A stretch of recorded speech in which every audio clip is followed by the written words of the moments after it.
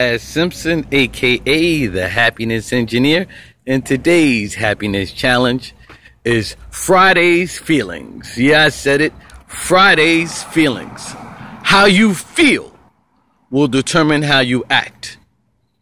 Your thought process will determine how you feel, but how you feel will determine how you act. If you feel happy and elated, you'll find yourself moving in a more jovial way. But if you find yourself depressed and downtrodden, you'll find yourself moving more sluggishly.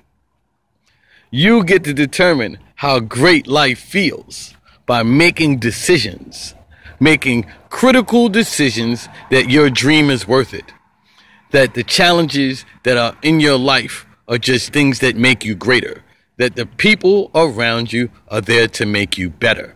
You get to choose whether you're going to be happy or sad, because one moment in misery steals 2 moments in happiness. So why not smile?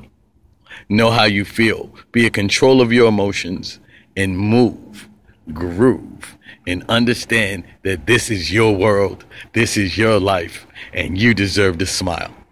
If there's any way that I can help you push you through some of those negative feelings, if there's any way that I can help you find your inner smile, please reach out to me on social media, Facebook, Google, Twitter, you name it. I'm there, and I'll be more than happy to help. Or follow me on Periscope at Happiness Engineer.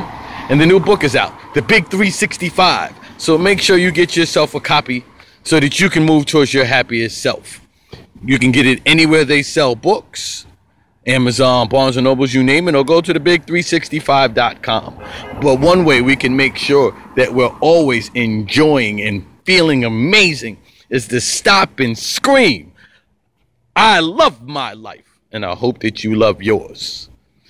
Peace. If you like these videos, like, share, or add, but make sure you get yourself a copy of The Big 365.